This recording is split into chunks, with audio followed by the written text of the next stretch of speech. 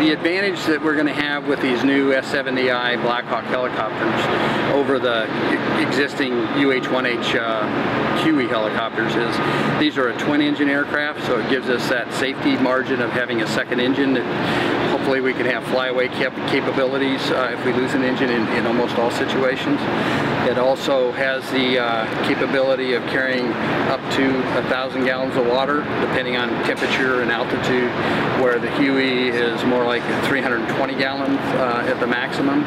Some of our bases will go to having the night flying capabilities with these aircraft that we didn't want to do with the single engine aircraft because of safety reasons. Eventually, as we get comfortable with this aircraft in the day VFR conditions, that's day visual conditions, then we can start moving with some of our bases to actually have 24-hour coverage and having that night flying capability by having this twin engine aircraft.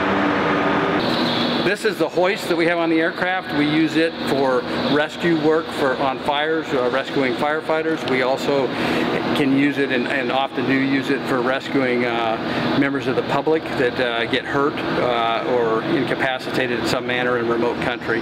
The hoist can go down 250 feet, the cable length. So they're going to be actually flying this aircraft up there later today to continue with some pilot training, and it'll be up there the next 2 weeks with crew training.